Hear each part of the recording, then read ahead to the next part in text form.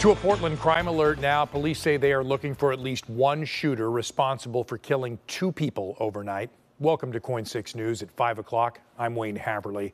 Now, it happened in the Centennial neighborhood just after 3 o'clock this morning. We sent our Joelle Jones to learn more about this latest deadly shooting, and she joins us now live from the scene. What's the situation there, Joelle? Well, Wayne, this is a pretty broad scene, actually. We're here at the shopping center between Southeast Powell and Southeast Neagley Drive, which is where police say they found 2 men dead just a few blocks away from one another. It's a scary situation for everyone in this area. I spoke with the neighbor who tells us some of those shots were fired just in her backyard, telling us she and her children hid inside their home.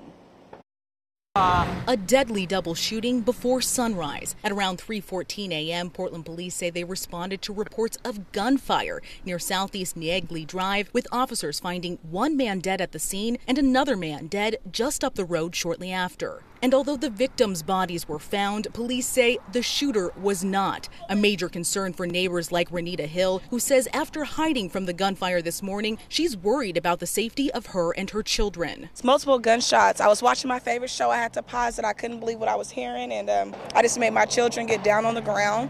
For about an hour, we laid there just to make sure things was cool. Came out here and seeing that the police was out here, I just couldn't believe it. So close to home. Hill lives behind the shopping center, taped off by police during this morning's investigation. Video of the scene shows several cars struck by bullets. The names of the 2 men killed have not yet been released, but our records show their deaths mark the 27th and 28th homicides in Portland this year.